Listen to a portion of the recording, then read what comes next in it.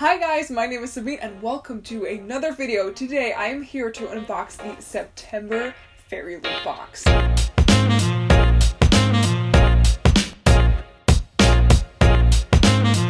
The theme of this month's box is Under the Sea, and I'm really excited because I've never read a book about mermaids, so I cannot wait to see what's inside of this one. The people over at Fairyloot sent this box to me for free, and I just want to clarify that my opinions about the items of this box and the book, etc. are all my own and are not influenced by me getting this box for free, although I am so grateful and really happy. I've been a subscriber to the Fairyloot box in the past for like 2 years and I love the boxes, so Fairyloot sending the boxes to me means so much to me.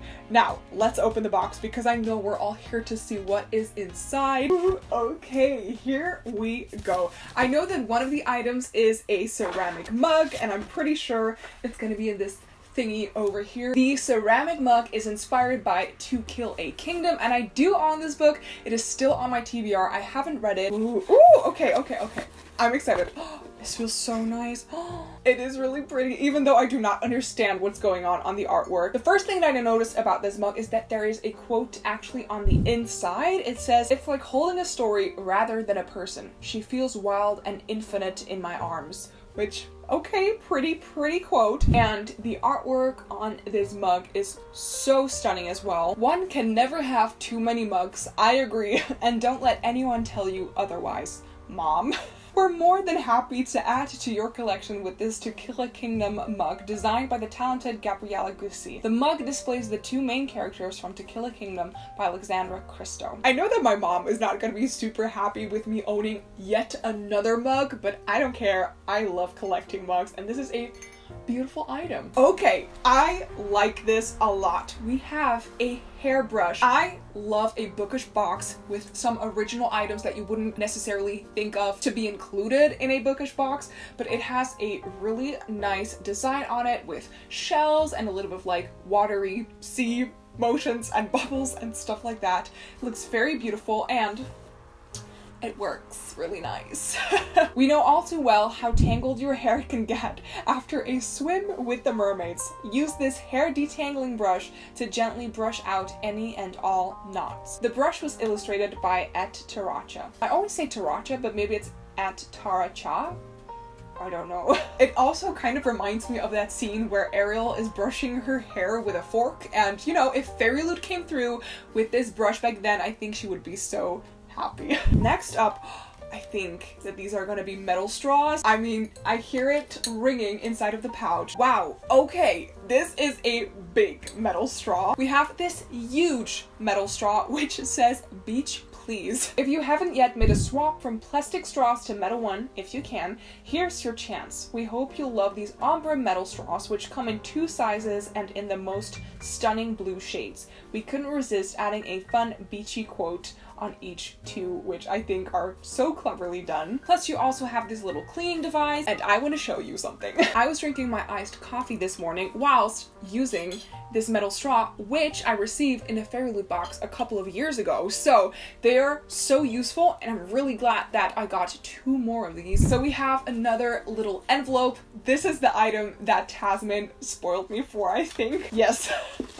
Okay, it is an Ursula enamel keychain. The little packaging artwork is gorgeous again, and you have a, how do you call this, a trident, and the text, the quote on the keychain says, "Poor unfortunate souls." Our next item is a super fun Unfortunate Souls keychain inspired by one of our favorite undersea villains, Ursula.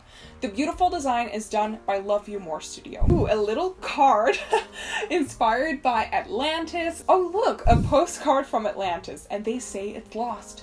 The print is illustrated by the lovely Taracha, and we think it'll be a super fun addition to your postcard collection. What city would you like to visit next? Okay. This item is huge, but before I'm going to show you the item, I will show you the 2 tarot cards that they put in this box. I have no clue who these 2 characters are. This month's featured tarot cards are the 7 and 8 of Swords. They are designed by the very talented Katherine Britt and are inspired by Nevernight by J. Kristoff. I don't know how Fairyloot comes across all of these amazing artists, but their artwork is always on point. Okay, the item that made me go like, is this? Holy shit. Holy crap. A Sea Witch pencil case, and the quote on the cover of this pencil case says, "Don't grant all the princess requests, darling girl. Men are always asking for more than they should." A quote from Sea Witch by Sarah Henning. I love the vibrant color. Blue is one of my favorite colors, and this is kind of like a sea green bluish pencil case, and I love the size of this pencil case. You can put so many pens and whatever in this thing. I always have pencil cases that are too small, but you don't have to worry about that with this one. Keep all your pearls, seashells, and other treasures in this beautiful pencil case.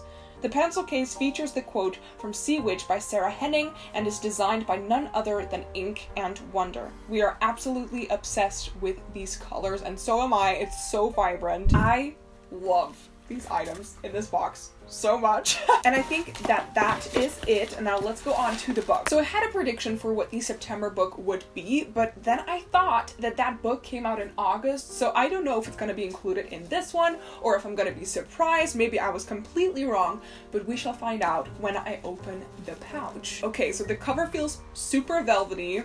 Let's have a look at the book.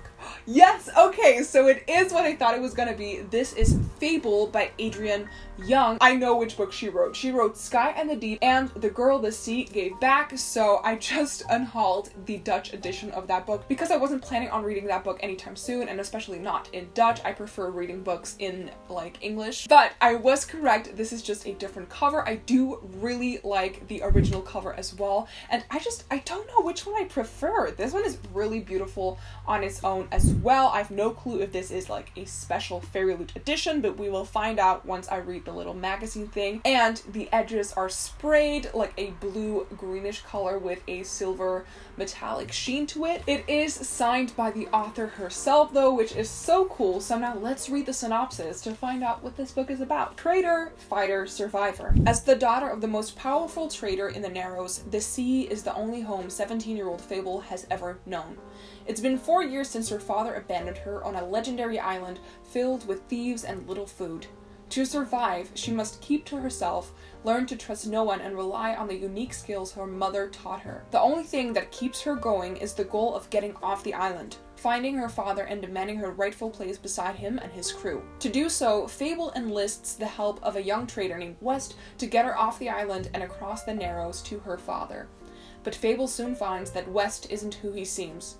Together, they will have to survive more than the treacherous storms that haunt the Narrows if they're going to stay alive. This sounds like a super adventurous read, and I'm a little clueless if this story will involve like mermaids or if it's more like pirate, sea-based. I have no clue, but it seems super interesting, and I've heard really great things about this book until so far. Let's have a look at the little things in the pouch. So we have beautiful artwork, which is supposed to be, I think, inspired by the character in the book, and a letter from the author. And yes, your Fairyloot edition of Fable comes with an exclusive redesigned cover. It has sprayed edges, and it is signed by Adrienne Young. I mean, what could you wish for besides that? I do have to say, this box was definitely better than I thought it would be. I don't know why, but I did not think that this box could top the August box, but they're equal. They're both really amazing. Let me know in the comments down below what you thought of this Fairyloot box and the items. I love it so much. I think I'd give this box like a solid 8 or even a 9 out of 10. I just love it. I just love it. If you guys enjoyed this video, please give it a thumbs up. You can subscribe to my channel by clicking somewhere here on the screen or on the button down below. You guys can also follow me on all of my different social media pages. Because I'm a booktuber, of course, you can follow me on Goodreads, but I also have Instagram, Twitter, an email address, and an Etsy shop. Update is coming very, very soon. Thank you so much for watching, and I hope that I will see you guys in the next one. Bye!